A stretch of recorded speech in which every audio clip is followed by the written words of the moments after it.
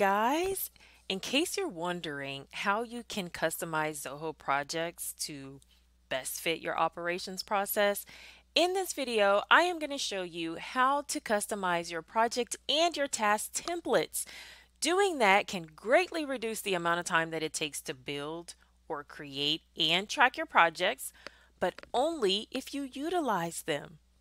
We're going to learn how to do that today. If you haven't already, hit the subscribe button. Make sure to click on the bell so you won't miss anything that we publish. And yeah, let's get started.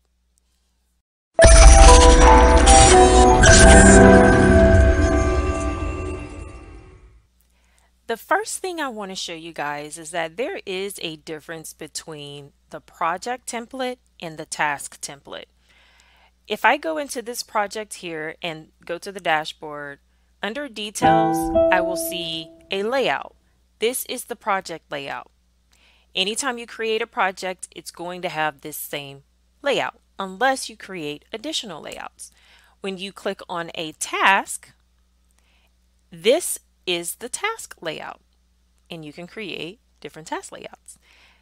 Let's get started with the project layout first. All right, so if I go into projects, actually we're going to go into the back end.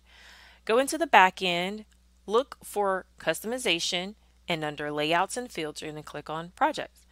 This is the standard layout. When I go here, I see project information, and there are a few fields here, and then I see budget. That's the same thing here, the project information and then the budget information. If I wanted to add fields here so that for a standard project it also showed me, the company name, for example, I could do that. But what I would also like to show you is the fact that multiple layouts can be handy, especially if you have certain types of projects that you do often. So for example, if I have a project that is for social media, I have a layout that I've created. And in this layout, I may have an additional section. One thing that you'll realize is not all of these fields can be edited or deleted. You may be able to make some changes depending on the field, but some of these or most of these that are default can't be removed. So if I hover over, I'll see no option to delete these. It says that it can't be edited as well on some of these.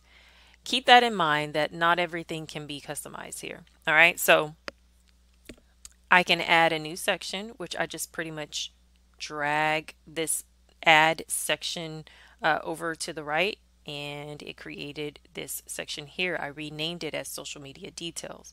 And then you've also got the option to, add fields. An integration field, I want to point this out, is extremely handy because this can allow us to pull information from somewhere else.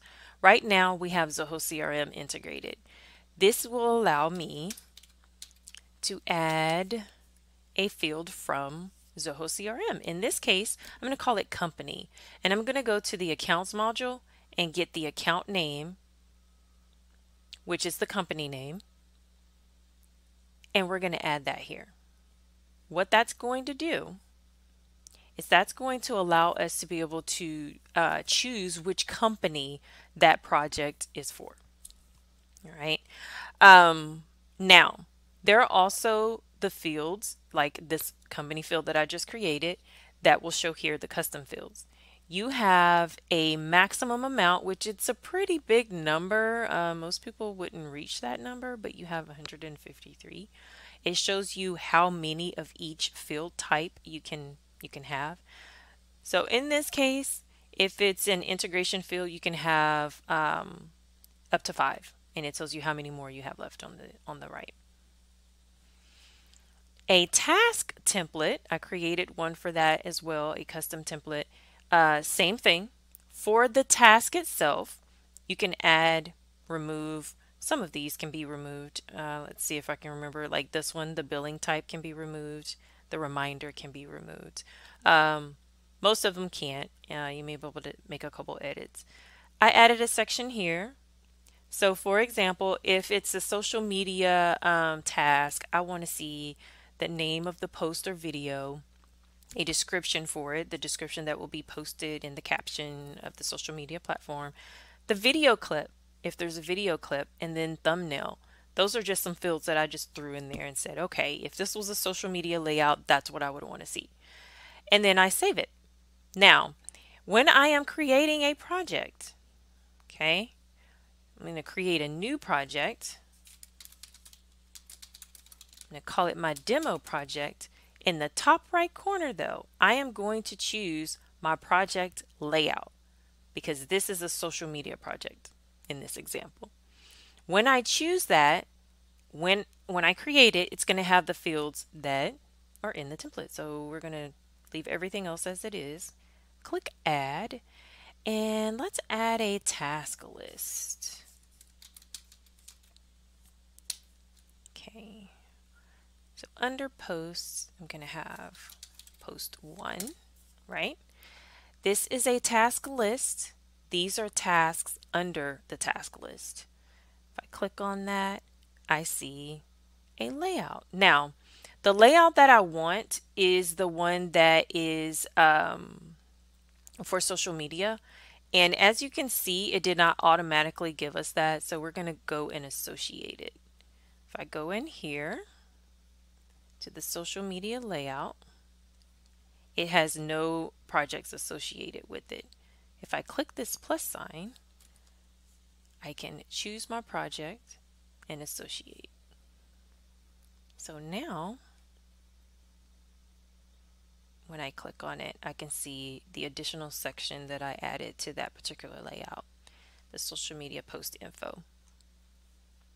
All right, so yeah, that is really handy. There is also a way for you to automatically add your task list and your task, but that's for another video. I can create another video on that. If you're interested in seeing that, drop a comment and let me know. Otherwise, if you have questions about creating templates for projects, tasks, the differences, drop comment and I will try to answer as many as I can. All right, thank you guys. Also, don't forget to download our free ebook, A Simple Guide to Customizing a Simple System using Zoho, so that you can customize your system to fit your needs. Also, we have a training site called Successful Learning, and you can get there at learn.successfulsolutions.com. Be sure to check out our free options. We have some courses on there that are free, and we have the guide that guides you through how to start a small business if you're just getting started. Yeah, if you haven't already, please subscribe to the channel, and until next time, see you guys.